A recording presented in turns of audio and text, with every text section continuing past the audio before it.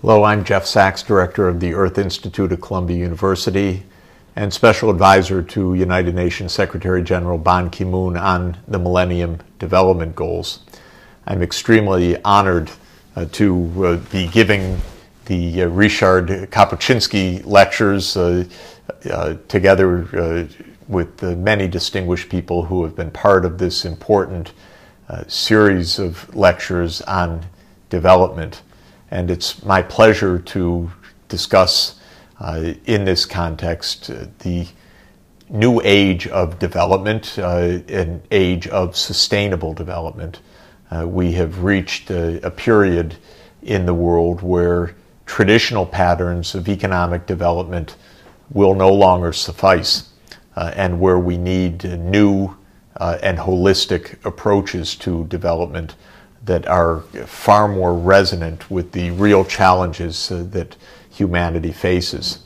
It's a particular honor to be part of a series in memory and honor of Richard Kapuscinski, a great journalist with a unique eye for the world and a capacity to understand change. Often change of the very hard kind, the collapse of regimes, the need for fundamental reorientation, whether in Ethiopia or in Iran or in the Soviet Union. Kapuscinski had an incredibly discerning eye, partly based on his remarkable own life history of navigating in the post-World War II communist system of Poland. But for whatever it is, his innate talents, his life experience, his world travels, he brought a clarity of vision to the world and an ability to pierce through the surface that is inspiring, also entertaining, by the way, to read his wonderful works, but also a kind of target or standard for all of us to aspire to. So I was absolutely delighted to be asked to participate in this series. I want to speak about the new age of sustainable development because while the concept of sustainable development has really been on the world stage for at least a quarter century, the urgency of sustainable development as a concept is taking on an unprecedented importance and stature these days. And this is because the world, a bit late, because it could have known earlier, is coming to the realization that the economic model that has been driving the world economy for the last, say, 3 decades really has reached its limits, and we need, rather urgently, a new direction. Why do I say this? Well, economic growth, the usual shorthand metric for economic development, has been relatively good for the last 2 to 3 decades, even though it has, of course, been punctuated by many crises and by big divergences in national and regional experiences around the world. But I think it's fair to say that the period dated back to the late 1970s when Deng Xiaoping first opened China to the international economy and to market forces, to 1989 to 1991 when the old Soviet communist system collapsed and Europe at least was reunited politically and economically. Even though that may sound a little bit ironic in the current crises, I think it's still true to say in broad historical terms. To the increasing integration of the world economy, even in the last dozen or so years, which has seen an improvement in performance of some significance in Africa. All of this period of the last 30-some years has been a period of economic progress, albeit extremely uneven. Poverty rates have declined from more than 50% of the population of developing countries in 1980 to around 44% of the population of the developing countries in 1990, to a poverty rate of perhaps 20% of the population of developing countries as of today. The Millennium Development Goal of cutting poverty by half between 1990 and 2015 has been achieved if one takes the developing world as a whole. Of course, China has been the great impetus behind this overall achievement, but it bears saying that the world economy has allowed for a measure of economic convergence of poorer countries, a kind of catching up that has been quite important. And while East Asia has been the great success story in this period, other parts of the world have experienced real economic progress and progress in other measurable areas, such as the decline of infant and child mortality rates, the decline of maternal mortality rates, the rising proportions of children attending school, the improvements of infrastructure, the massive spread of mobile telephony and internet connectivity, and so forth. Well, why then do we need a new strategy of development if this is the case? The answer is that the period from 1978, say, till 2008, maybe that 30-year period, which might be called the age of globalization, because it was the period when the world economy really came together, when developing countries, former Soviet-style communist countries, and the high-income countries of the United States, Europe, and Japan integrated in production systems, in trade, and finance. That period produced growth, but it produced growth of a very lopsided manner. Two things are glaringly out of place in the growth of the 30 years from 1978 to 2008. First, the growth was highly uneven within countries and across countries. And to an important extent, there was a significant rise of inequality of income and wealth within many, many parts of the world economy.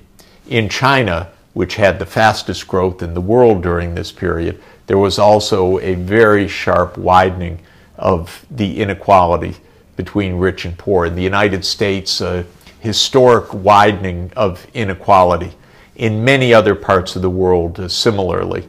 There are many deep reasons for this. They're not fully understood, certainly not a matter of consensus. We think that technological change played some role in favoring skilled workers vis-a-vis unskilled workers. We think globalization played some role in shifting demands for labor across the world.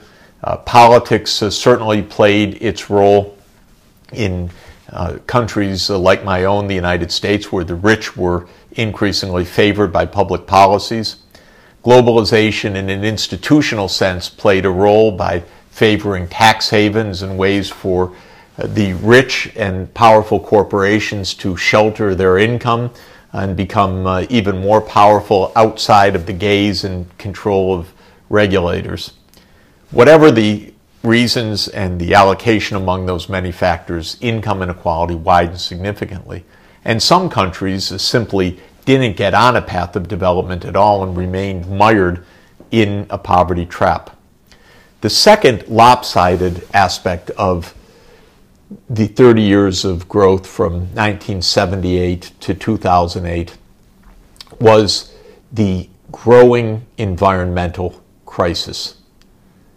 We can't say we weren't warned. It was already back in 1972 in the first International Conference on the Environment and Development in Stockholm, when the world was put on notice that we were on a collision course between the style of economic growth underway with its heavy resource use and heavy dependence on fossil fuels, and a world environment that could not withstand the geometrically rising pressures imposed by humanity. Well, those were early warnings back in 1972, also not very precise ones because one could hear the distant thunder, but one could not necessarily discern exactly the cause. Limits to Growth back in 1972, produced by the Club of Rome, argued that the rapid economic growth in the world would hit planetary limits, but it wasn't very clear or even very accurate of exactly how. Many economists derided that study. I praise it deeply. Not that it got everything right, but that it did point out that in a world of rapid economic growth and finite ecological and resource limits, there's bound to be trouble unless the style of growth is resource saving rather than heavily resource using. Alas, our style of economic development has been resource using the space in the atmosphere to absorb greenhouse gases, using the oceans to absorb carbon dioxide, thereby acidifying the oceans, using the land heavily to be cleared for crops and for pasture land, to cut down trees for tropical hardwood, to replace natural rainforests with massive palm oil plantations, and 1,000 other anthropogenic changes to the physical environment. The bottom line is that the economic growth model of the age of globalization, as I've called it, really built sharp contradictions that we are now confronting. Sharp contradictions of massive inequalities of wealth, income, and power, and sharp contradictions in the form of ecological systems under great and growing duress, even as our economy continues to increase its demands of natural resources and its pressures on physical ecosystems. All of this has caused the world's governments to come back once again to the concept of sustainable development. That concept, popularized first by the Brundtland Commission in 1987, at the center of the Earth Summit in 1992, has not yet fully changed, I shouldn't even say fully, has not yet changed human behavior, and has not yet deeply penetrated the consciousness of policymakers and publics around the world. But it is focused on something extremely important. As an analytical idea, sustainable development means the understanding of the interconnections of complex economic, social, and environmental dynamics. It's an analytical approach to complex human physical interactions.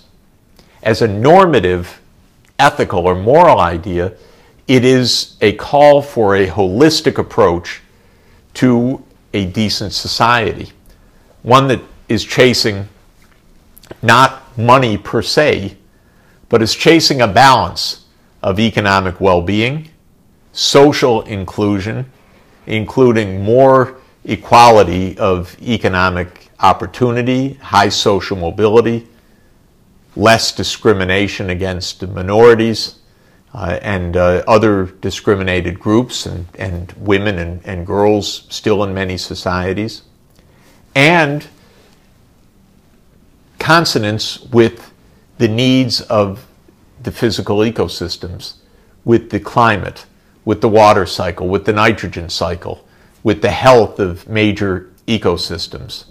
So sustainable development in this sense is both an analytical approach to understanding economic, social, and environmental interactions, and a normative approach that calls for a more balanced approach to life, to public policy, and to development strategy. We need that. When one looks at our situation today, and looking at some of these rather grim pictures. Buildings being swept away by the massive floods in Sichuan province this summer. My own city, New York, where the police cars are floating down the street after Superstorm Sandy hit in late October, early November of 2012, with a storm surge of unprecedented ferocity because the sea level had increased by 1 foot during the 20th century, meaning that the huge storm that hit the eastern seaboard was able to cause thereby massive derangement and flooding conditions, as you see here. Or, just as the East Coast was experiencing massive flooding, the big center of the United States was experiencing a mega drought, a drought which continues in many parts of the United States till today. You see here the death of the maize crop in the summer of 2012 in this horrendous drought, which was also accompanied by a massive heat wave, both the drought and the heat wave having strong signals of human-induced change in them. And a year later, we see the billboard over St. Louis in the 109 degree Fahrenheit, 43 degrees centigrade burden that yet another heat wave imposed on the United States in the summer of 2013. And of course that has led to drying, to a spread of forest fires as hit Arizona, for example, this year. Every part of the world is experiencing more dislocations, more environmental instability, heat waves, floods, drought, extreme storms, flood surges that are causing huge dislocations at an increasing rate. And it's not only our sense, of course, it is strongly showing up in detailed analyses of the frequency and intensity of these shocks. And the evidence is very clear that what used to be extraordinarily rare events have now become almost commonplace events. We've entered an era of instability, an era that is so new and so troubling for humanity that geologists have given it a new name, a new epoch of the planet. As you know, the new name is the Anthropocene, the human-caused epoch of Earth, when one species, us, is changing the Earth in so many fundamental ways, in climate system and water cycle and nitrogen cycle and phosphorus cycle and ocean acidity, in extreme events, in loss of biodiversity, in invasive species, that we are transforming the planet, the one that gives us life support. Perhaps the starkest illustration of this is shown in this graph, which became well known around April of 2013, when it was announced that carbon dioxide concentrations in the atmosphere had reached the level of 400 parts per million CO2, meaning that every 400 of the million molecules in the atmosphere is a CO2 molecule. What is remarkable about that, as shown in this graph, is that for 3 million years the Earth has not seen this level of carbon dioxide concentration. What you see on this particular graph, dating back from 800,000 years before the present on the left-hand side, all the way to the present, is a kind of sawtooth cycling of CO2 levels between 150 and 250 parts per million. Those are natural cycles of CO2 driven mainly by orbital changes of the Earth. But then suddenly, just at the very end of the graph, close to zero, in other words, close to the present day, the CO2 line shoots straight up vertically. What it means is that within the last 50 years, just the blink of an eye in terms of the Earth's history and human history, the CO2 levels shot through their natural cycling, bounded by roughly 250 to 300 parts per million, all the way up to 400 parts per million. It's no secret what this is about, of course. This is the result of burning of coal, oil, and gas in the modern economic age, the age of fossil fuels. And at 400 parts per million, on its way to 450, 500 parts per million, within the next 25, 30, 40 years, we're also on a path of raising Earth's temperature on average by 3, 4, even 5 degrees centigrade this century. The ecologists, the earth scientists have told us, don't do this. 2 degrees centigrade is already a dangerous limit, because in the past, when the earth is warmed by 2 degrees centigrade, sea levels have been far higher. Risks to the ice sheets in Antarctica and Greenland are very great.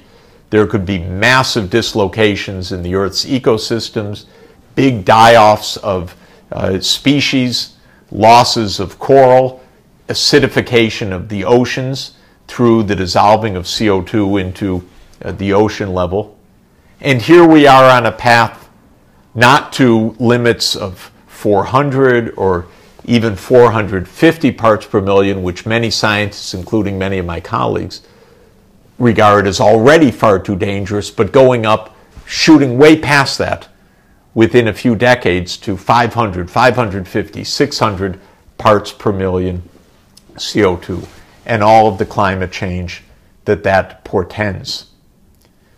The Anthropocene has a sister idea shown here from a well-known article in 2009 of ecologists led by Johan Rugström of the Stockholm Resiliency Center in Sweden, arguing that it's not just the CO2 or the greenhouse gas concentrations, but many other features of human activity that are pressing against planetary bounds of safety. These ecologists identified what they called the safe operating space for humanity, and said that there are boundaries, whether it's the boundary of CO2 levels or the boundary of ocean acidity or the boundary of land use or the boundary of nitrogen flux caused by the reactive nitrogen that humanity is putting on our crops to grow food. We are pressing against planetary boundaries on several fronts.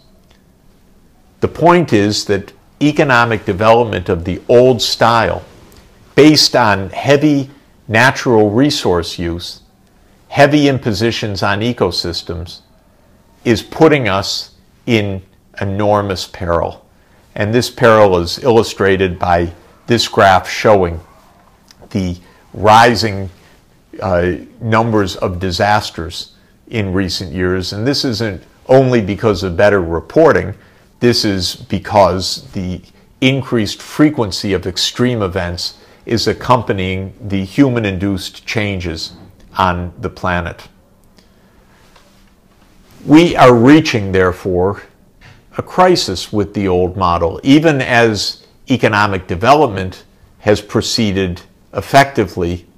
The imbalances of income and wealth, the rising inequalities, the greater stresses on the physical environment, the instability of the food supply and the hunger that it has entailed in various places is not only causing a growing moral crisis, it's also increasing political instability. Look at these pictures from around the world, whether it's Tunis, Cairo, Athens, Tel Aviv, Chile, New York, Madrid, Istanbul, Rio. Protests of young people around the world protesting rising income inequality, joblessness for a rising proportion of young people, instability, high food prices, occasioned also by the ecological shocks. what to do about it. The point is that the world needs now to take sustainable development, not as an interesting concept, not as a phrase to be invoked once every 20 years at a conference in Rio or on its anniversary 20 years later, but as a centerpiece for the development agenda. This, I hope, is what the UN member states are gearing up to accomplish. They promised themselves and the world at the time of the Rio Plus 20 summit in June 2012 that the world's governments would adopt sustainable development goals to encompass the holistic approach of economic, social, and environmental objectives harnessed in an integrated manner. These sustainable development goals will be universal, applying to all countries, will be a few in number so that they can be mobilizers of the broad population around the world and can be used to hold governments accountable. At the core of sustainable development goals are four crucial dimensions. I've mentioned three of them: economic development, including the end of poverty; social inclusion, meaning both the end of discrimination by gender, race, ethnicity, geography, but also greater equality of opportunity and higher social mobility, in part coming from a guaranteed access of every child to a chance for a decent future, even if that child's born into a poor household.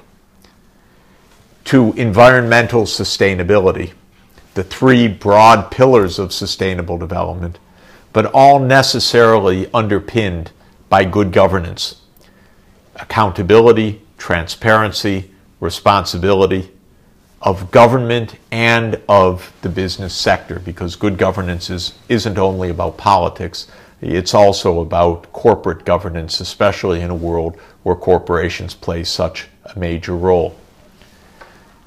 We need to work then for our governments in the United Nations to reach soon a consensus around a small, highly pertinent, prioritized set of sustainable development goals.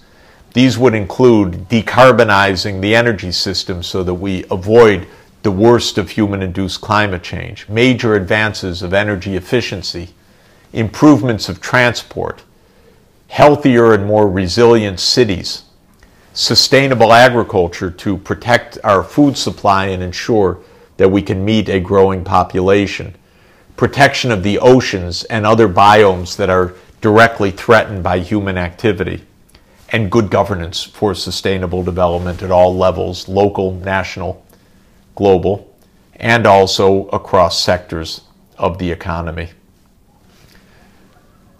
Can we accomplish such big goals? Does it make sense even to adopt ambitions of this holistic approach when they seem so daunting? I think the answer is overwhelmingly yes.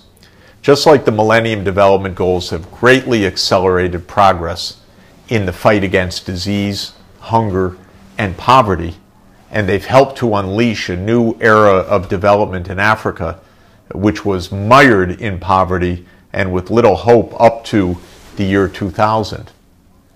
So too could Sustainable Development Goals draw on a wealth of new technologies, the revolutions in information technology, new nano and materials sciences, new breakthroughs in genomics and agronomics that give us the chance, indeed, to change course from a business as usual of heavy resource using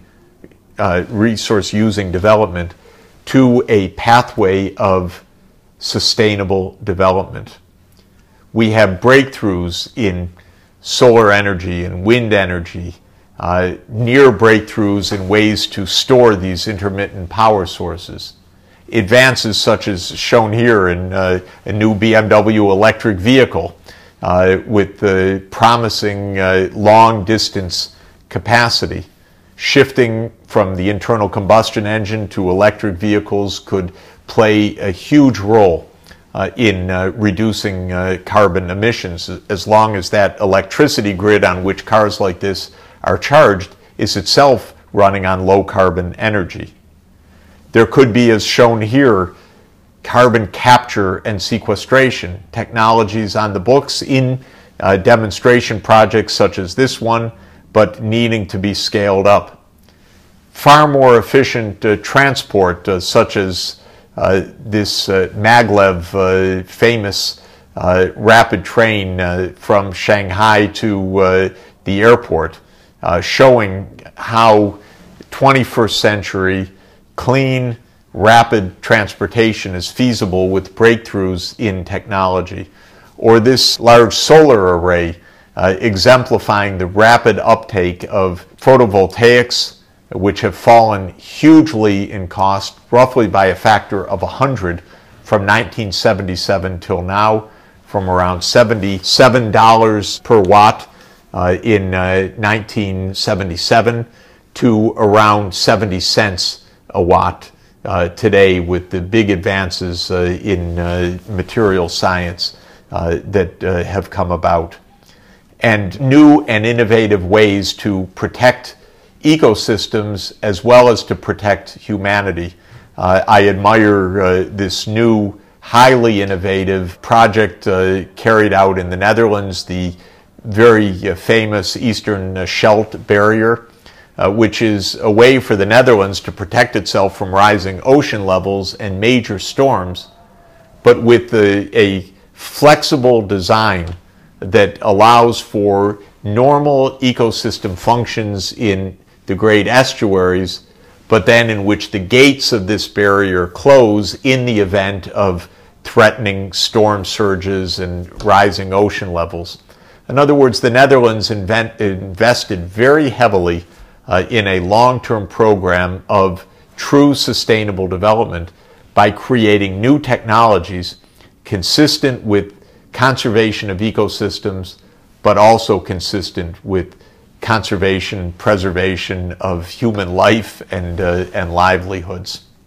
All of this is to say that sustainable development must be our choice. That's why I call it a new age of sustainable development. The business as usual trajectory on which we have been operating has done some very important things for human well-being, especially reducing extreme poverty.